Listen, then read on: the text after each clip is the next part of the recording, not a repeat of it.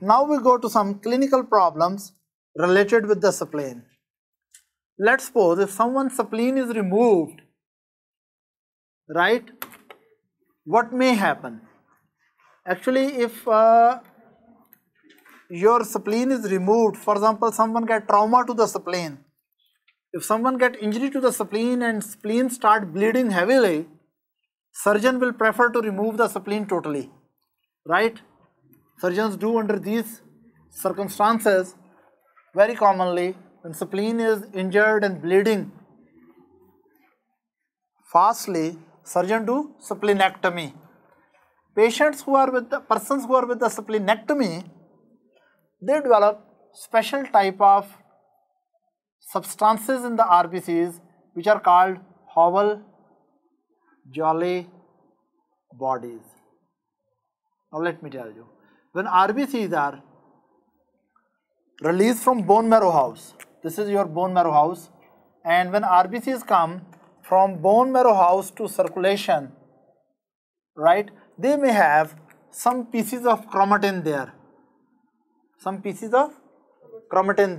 Actually, when RBCs are passing through the spleen, these pieces of chromatin are removed.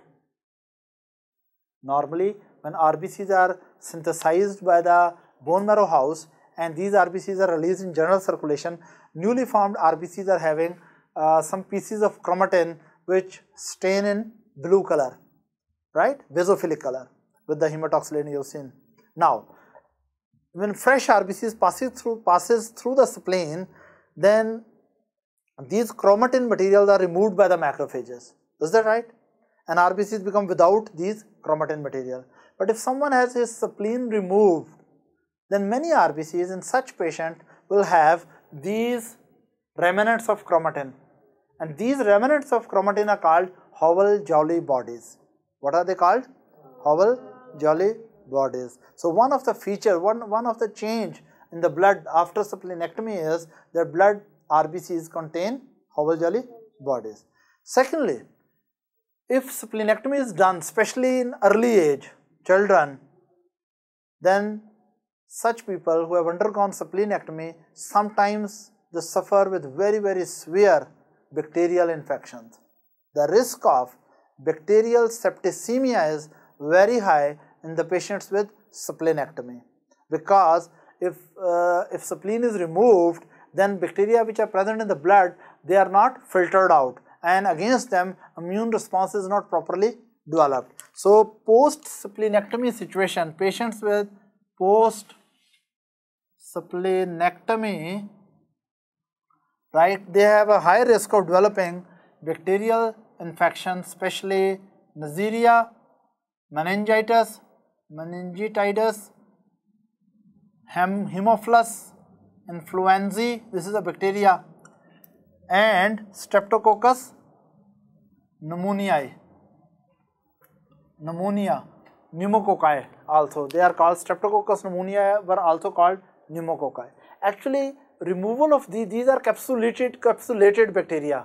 Neisseria meningitidis, Haemophilus influenzae, and Streptococcus pneumoniae.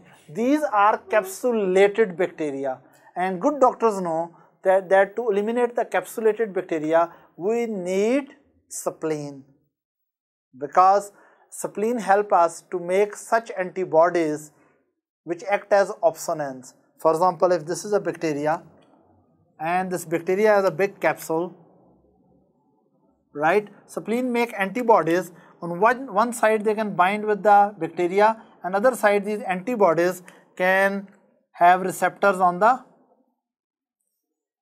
macrophage. These are the receptors on the macrophage.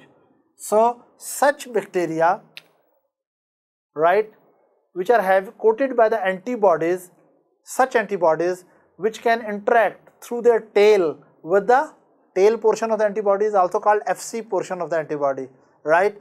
FC portion of the antibody can bind with special receptors on macrophages and activate the macrophages, and that will lead to facilitated phagocytosis of this bacteria, right. Of course, we should make this bacteria very, very sad, right.